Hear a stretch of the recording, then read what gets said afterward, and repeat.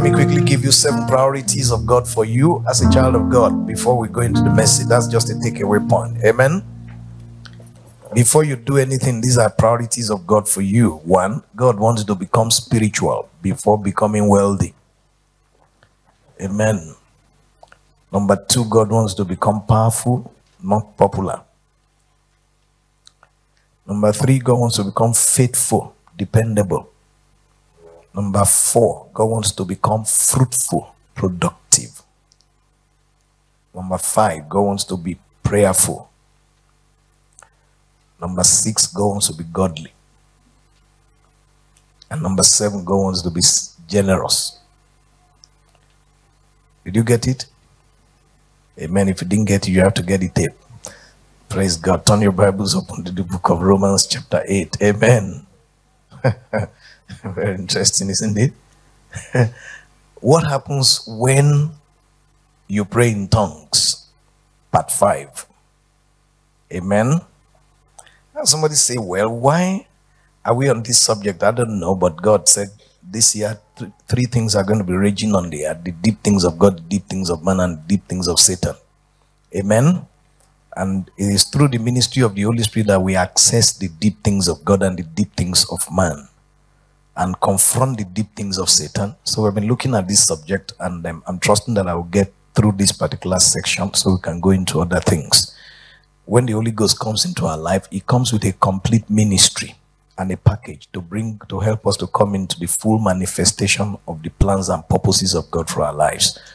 It is not possible for a man to enter into the full expression of the plans of God for his life without the Holy Spirit. That was why the Old Testament God said he found fault with the Holy Spirit. As good a covenant as it was, it didn't fulfill the total heart desire of God. So God brought a new covenant into existence, and one of the things that covenant did is to bring us into a condition that the Holy Ghost can come into our lives, and what has always been in the heart of God for mankind can now start manifesting. Amen. But the Holy Ghost did not come into our lives so that we can lock him up somewhere. He came into our lives to enter into a partnership, an engagement with us. He's not going to do what he came to do on his own, and you cannot do it without him. So must come into an intelligent partnership and walk with the Holy Spirit, individually and corporately. Amen. God is not just looking for Christians that know how to walk with God. He's looking for churches that know how to walk with the Holy Spirit. Amen. Because no matter how strong one of us is, all of us will be stronger than one of us. Amen. How many of you believe that?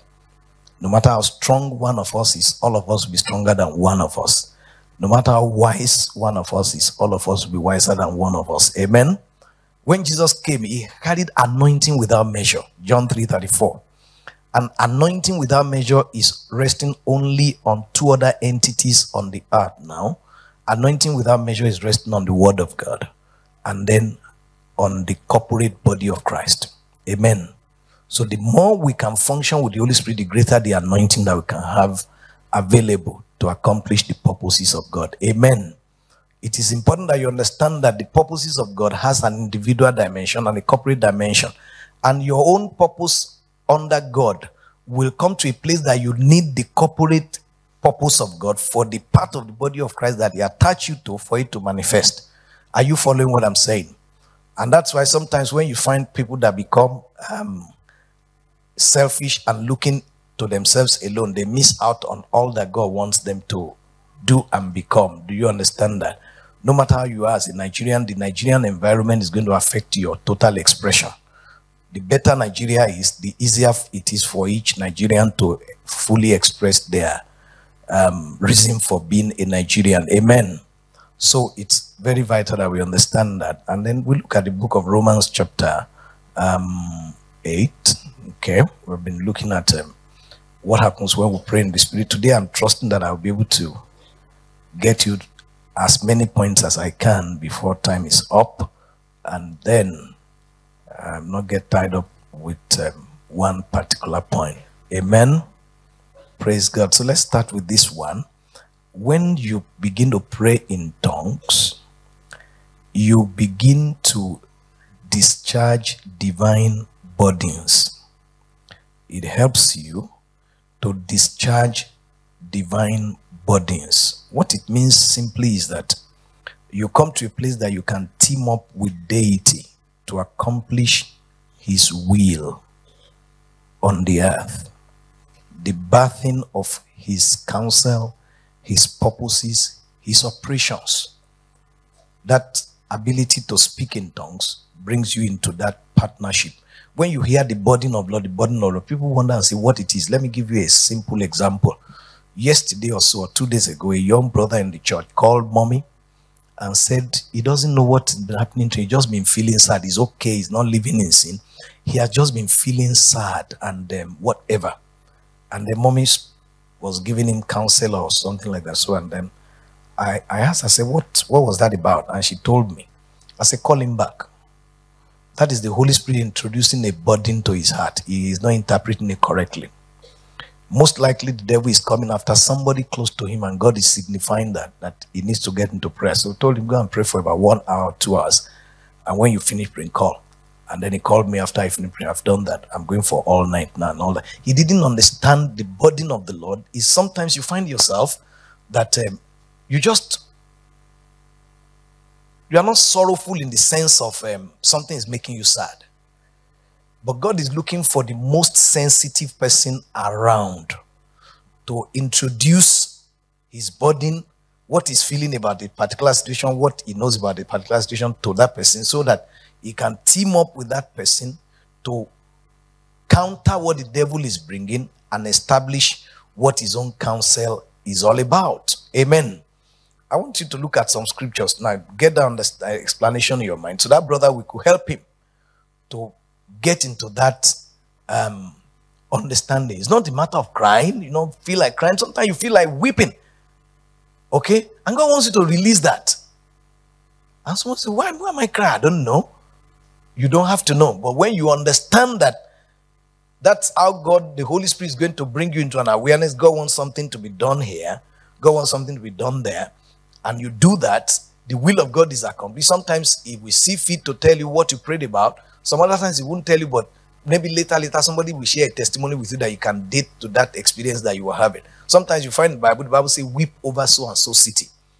For a prophet, how can you can't cook up tears. Are you following what I'm saying? Weep over Nineveh. How did he begin to weep? God introduced that thing to him and he began to weep uncontrollably.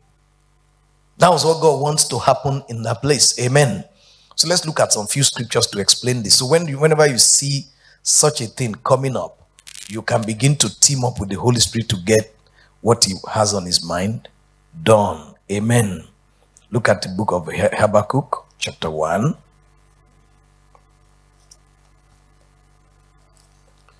This is how the prophet brought out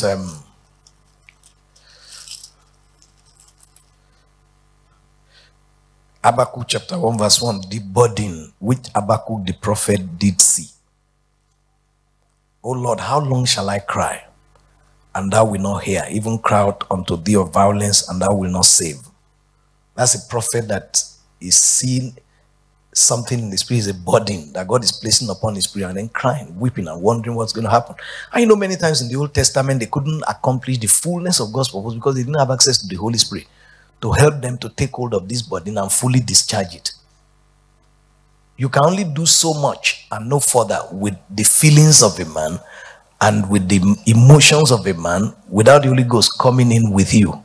Are you following what I'm saying? Huh? Praise God. Nahum chapter 1. He said the burden of Nineveh. Can God find somebody that is sensitive here that God can put the burden of Nigeria on his heart? Are you following what I'm saying? Okay. The book of Ezekiel chapter 18 talks about some people that the burden of the reproach of a place became a burden upon their spirit. Okay.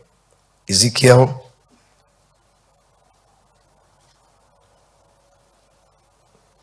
let's look at another passage. I hope I'll be able to find that. Zephaniah chapter 3 is a better passage. And then Isaiah chapter 62, we'll come back to that. Zephaniah is somewhere in the Old Testament. Amen. Zephaniah chapter 3. Look at verse 18. I will gather them that are sorrowful for the solemn assembly. This is not morose people. This is not moodiness. This is a supernatural burden placed upon the spirit of a man. I hope you're following what I'm saying. And you see, I want you to take note of this thing. When God is moving people into the full counsel of God for their lives, there are some offices in the Bible, especially the office of the apostle and the office of a prophet, that are high offices of the kingdom. They are attractive offices because of the power and the glory and the allocation of grace that is attached to those offices. So when we see men that are functioning in those offices, we get attracted, and many people that are immature always want to jump to that office. But when you see genuine prophets of God, most of them actually have another office that they function in constantly. Do you understand? It's only in Nigeria that you see prophets that are seeing visions every second. Do you understand what I'm saying? So God begins to move people from, most of the time, intercessory ministries to pray.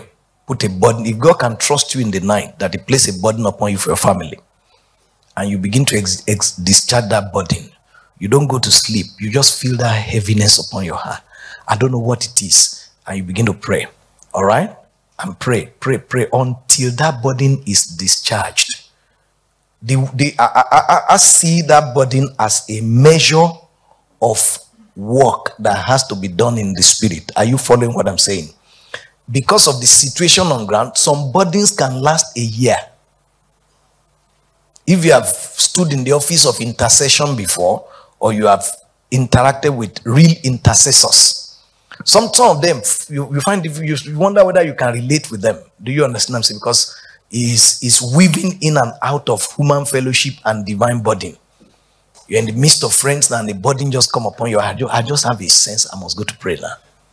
How many of you have had a friend like that, or you have felt like that, you know?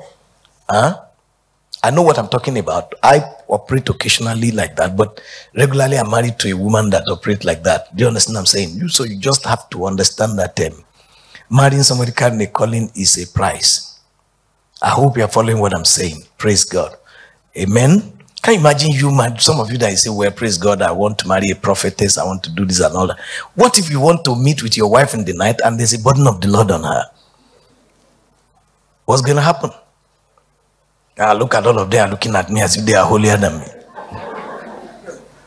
You know, one man of God told us a story and said he was on the bed one night, the wife is beside him, and an angel came and an angel was discussing with him and giving him instruction, and the wife turned and said, my dear, where now? Now, which one does he respond to? My dear or the angel? Praise God. It's not easy to walk on the road of the Spirit. You understand? So you begin to weave in and out like that. And many people just jump. You see, if you can carry the burden of the Lord successfully, faithfully, it will do something to your spirit that you carry the word of the Lord with responsibility. When people have not carried the burden of the Lord, you see them with trivial spirits carrying the word of the Lord. Even if you have a gift of prophecy, the way somebody releases it shows that it's not very constant and present in the presence of God. Are you following what I'm saying? So some burdens can last 2 hours. Some burdens can last an hour. As a pastor, one of the areas that I see the burden of Lord a lot is, you know, moving on my spirit when people are maybe pastoring, people have a burden for people who travel. Yesterday when we finished our pastor's meeting, and they were all traveling. Okay? I just picked the burden in the spirit. Something wrong was going to happen on one of the roads. Okay? So I called them. I said, okay, everybody, are you going? And all that. One of them didn't travel. Said he's going to go this morning. Okay? And so I said, okay, they've gone. I prayed for them and all that. So I called some of the brothers in the Bible school. I said, take about 1 hour and pray for all the people that are traveling. So I kept calling them and all that. And at the point, I felt like calling the people that are going to Lagos. So I called them. They said they were at Shagamu. And I said, okay, any problem? He said, suddenly they called back and said they saw vehicles turning back. And I said, you find anything wrong? And all that. They said, well, they see people. I said, okay, find out. But why don't you turn into Shagamu and sleep over? And find out what is going on. Okay, so turned into Shagamu. We found a place for them to sleep. And then they got there. And then they called me back and said, they could see vehicles on the road. They turned, they don't know what's going on. I said, well, most likely there's a robbery going on. We'll find out.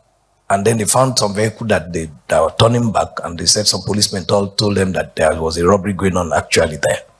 Are you following what I'm saying? So that burden, when they were starting off, was God picking what was going to happen? Are you following what I'm saying? Okay. Sometimes we will pray the burden off, and then things will be clear. And sometimes the burden is to lead you into an action. I hope you follow what I'm saying. Okay. So the prayers that was going on was what sensitized them to take note that vehicles were turning back.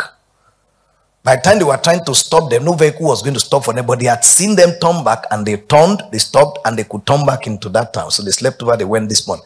Are you following what I'm saying? And sometimes as God's people, we have not interpreted that correctly. Some people have had that burden, like that brother that was feeling sad without knowing why. She's okay. He said he's not living in sin, just feeling sad. Okay, you can't just be feeling sad. You understand what I'm saying? There's a difference between the spirit of heaviness that devil is bringing upon you, moodiness, and this burden of the Lord that I'm talking about. I hope you're following what I'm saying. That was how the prophets knew that a word was coming, and sometimes it's a heavy word. When they begin to deliver the word, they are crying and crying and crying and all that. Then they finish discharging the burden. Sometimes the prophecy is like a vision. I'm seeing this now, and all that. Amen. And you must recognize your responsibility to God, that when the Holy Ghost signal, you are in a partnership with me. He's the senior partner, you are the junior partner.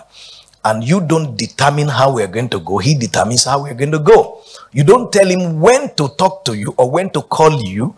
He determines when he wants to call you. You don't know what is going on around. The way we look at life is we look in front, we look sideways, we look around us. He looks from above. He sees everything together at the same time. I hope you're following what I'm saying. Okay? So, and sometimes you can just have a burden, you don't even know what it's all about. Just pray. Holy Spirit, I'm just yielding myself to you now, and begin to pray. And begin to pray. Do you get what I'm saying? Don't expect that everybody will be eased off soon. Do you understand? Some burdens can last you a year. Like I said, you just keep on, every time you pick up that burden, you pray, you know, things like that. Sometimes I've woken up in the middle of the night and with a burden on my heart. And then I tap on me and say, I just feel we should pray now. Let's begin to pray. And then, of course, when you have trained yourself over the years, there's no question of arguing and say, look, I want to sleep and things like that and all that. Husbands and wife, Christian husbands, must train themselves to respond to the Holy Spirit. The Holy Spirit is the chairman of your home. And he has the right to call any one of you that is most sensitive at that time and say, let's begin to pray. What about? Now, I don't know. I told the story of a man of God that shared this testimony. Ken Hagin shared this testimony many years ago, that he had, I think a friend of his, they had a Christian member that was a worker at a particular construction site. And then the wife of this man of God, pastor's wife, woke up now and had a burden and said, I just have a burden, let's pray. And they began to pray. They prayed in the night, prayed around 4 a.m. The burden had not been discharged. And of course, the husband, you know, is practical, okay, and say, what are we going to do? We've got some other things to do, but the wife that is intercessor knowing that burden had not been discharged. So say, okay, let's pray. Let's agree together. Whoever this is concerning, wherever they are now, God will give them a dream. And they prayed together. And true, that brother had a funny dream that he got to the construction site that morning, and the foreman called him that another worker who was supposed to climb something on top did not come, and that he should climb it. Okay? So he climbed it in that dream, and while he was climbing it, some rope caught, and there was a very sharp object that just swung and cut off his head. And then he woke up, and of course, the pastor and his wife, they agreed like that. They went on to do other things. And now, that brother got to his working place. The man that he saw in the dream did not come. And the foreman called him like he saw in the dream and said, Mr. So-and-so, this man is not around. You climbed. He said, no, I had a dream this morning. That man didn't come, and you called me in the dream, and I climbed this, and that thing caught, off my head. I'm not climbing. And a man was there that said, no, I don't believe in that kind of superstition. And he climbed the thing, that rope caught, and that thing cut off his head. Are you following what I'm saying? Now that's something that happened. Okay? So you can have a situation like that, that a burden just comes up in your spirit like that. And you begin to pray. Many times, husbands must be careful that our practical nature does not interrupt the spiritual burden that the Holy Spirit is placing. Are you following what I'm saying? Now, there are two things I want you to get now. The extent of the burden that determines the work that has to be done in the spirit. So if some evil happen eventually, we should acknowledge that we didn't do the work that we needed to do. I hope you follow what I'm saying. And then as you begin to be faithful in little, your sphere begins to increase. You understand? If you have not been faithful to pray over burdens that even had to do with your life yourself, God is not going to trust you with something that concerns your family. And if you have not been faithful with issues that concern your family, there's no way he's going to trust you with your friends. And if you have not been faithful with that circle, he's not going to trust you with the nation. Are you following what I'm saying? I've learned this over time in my life and my work as a pastor, that whenever I feel, it doesn't matter how odd it looks, where it comes, it concerns somebody or something that God wants us to deal with. So we're going to pray. I'll pray, I'll call people to pray and things like that. Do you get what I'm saying? And then with mommy working a lot in that because of our intercessory, most people call our prophetic ministry is extremely accurate. Okay? But most people see her more as a prophetess. They don't see her as an intercessor. Our basic ministry is intercession. That God can trust you to wake up and pray for issues that you don't even know. Are you following? Some examples that sometimes I remember one time we were having a pastor's meeting at Elisha, and then she just woke up and said, I had this terrible experience, and I saw an accident on Akure Elisha Road. And I said, okay, we're going to pray. And we prayed. Well, I'm sure we didn't pray too long because the pastors, everybody was tired. We've been praying on all night for some time.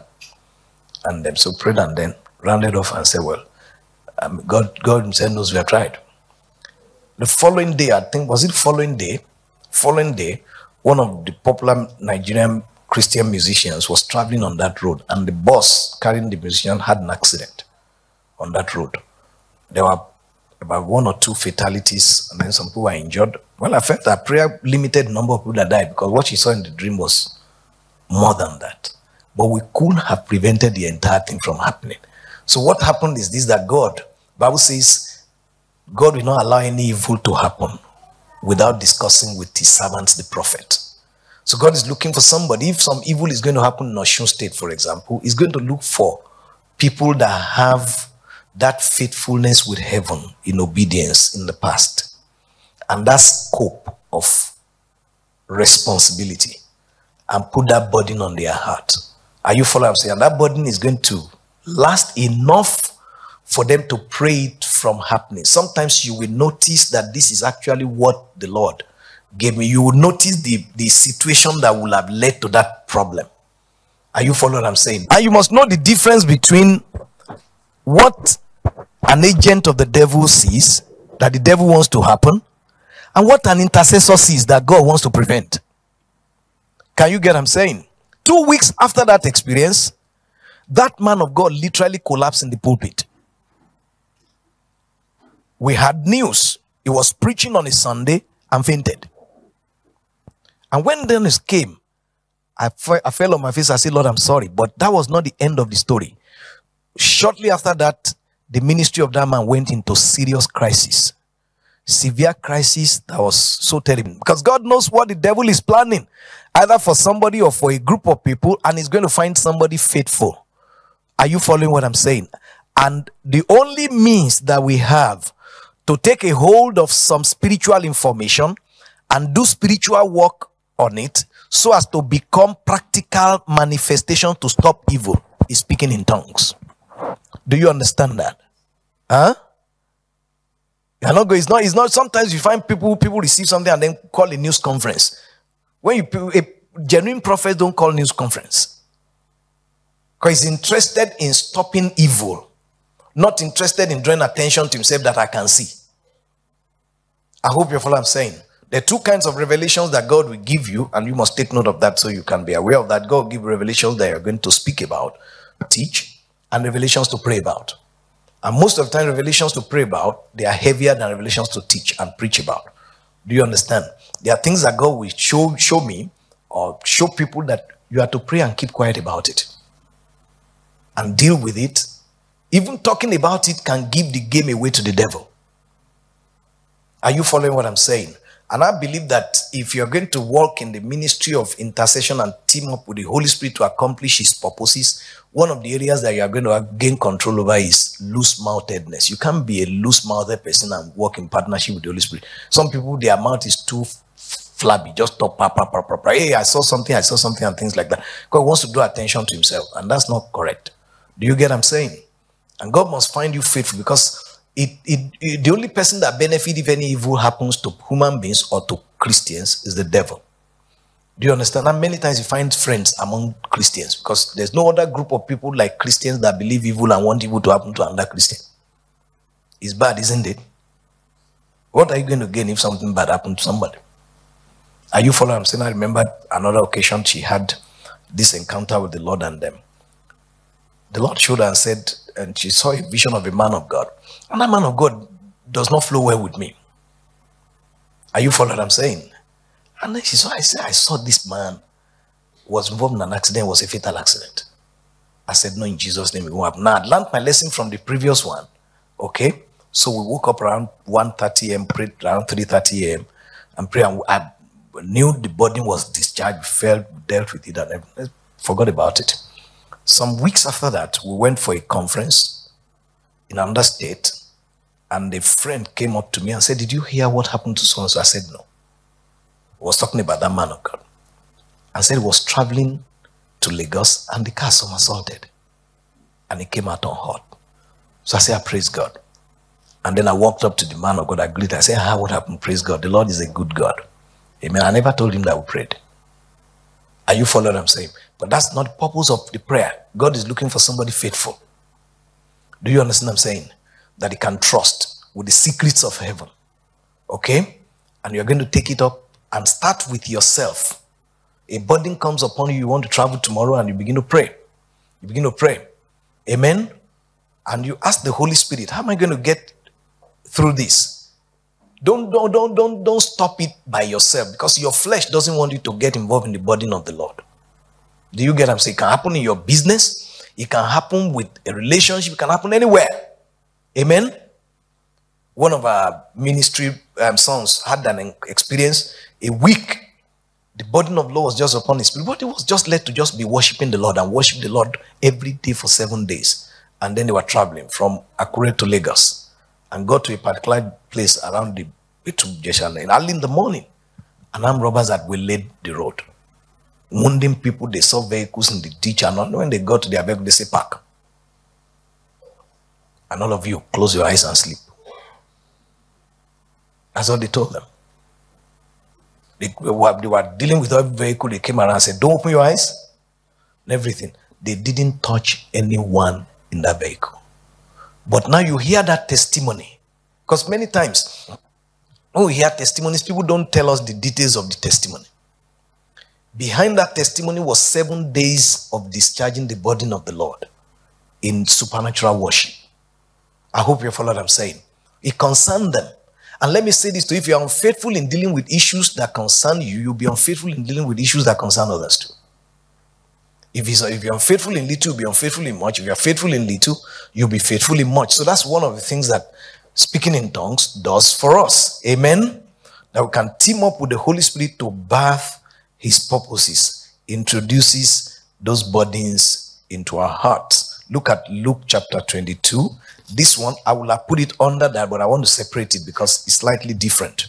Look, so you put this number next as praying preemptive prayers. Helps us to pray preemptive prayers. Luke 22, verse 31. And the Lord said, Simon, Simon, behold, Satan has desired to have you, that he may sift you as wheat.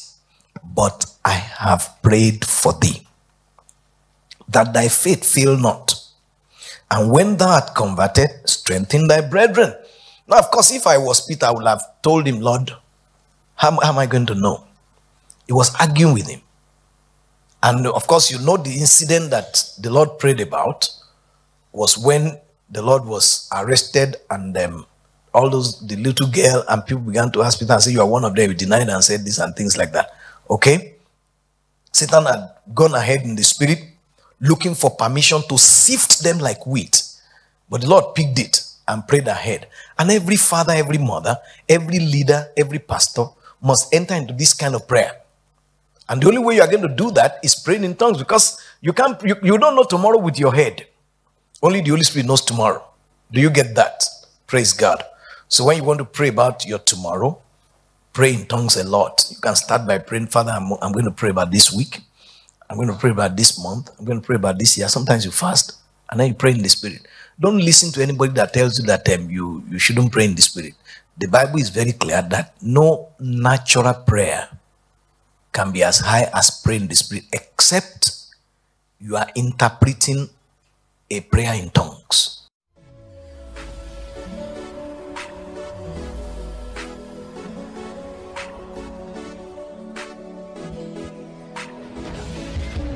Got an answer.